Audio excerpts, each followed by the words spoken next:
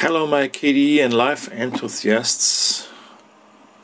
I want to demonstrate you one suggestion I do have for title editing. I do have an ordinary video here, and what you can do is within KDEnlive you have this title clip editor where you can edit text and rectangles and other kind of stuff with animation and background and so on.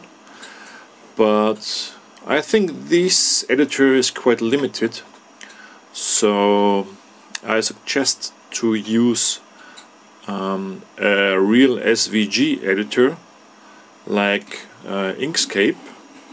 Within Inkscape you can do an SVG and save the SVG, and what I did, I imported the SVG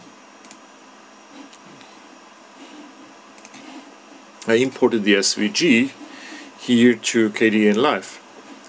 As you can see, the SVG importer is not perfect, because here is the text combined with a path which cannot be recognized by the KDE renderer, but the basic parts like letters and text and this is all working.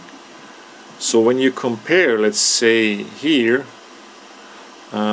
the video with the editor, you get almost the same here.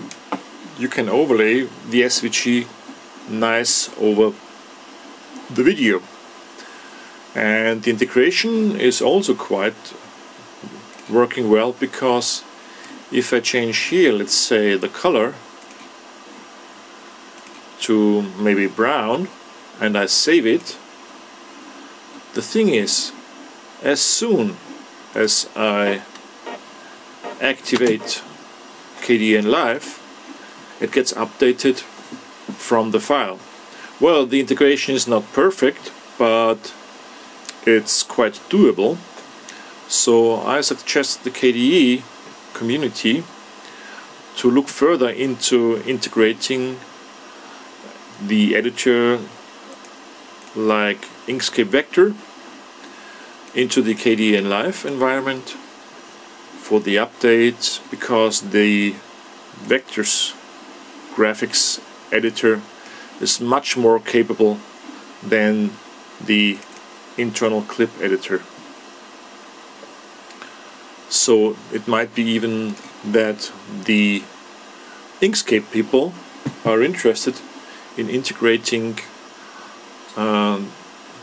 much better with KDEnlive, even as SVG is able to do animations.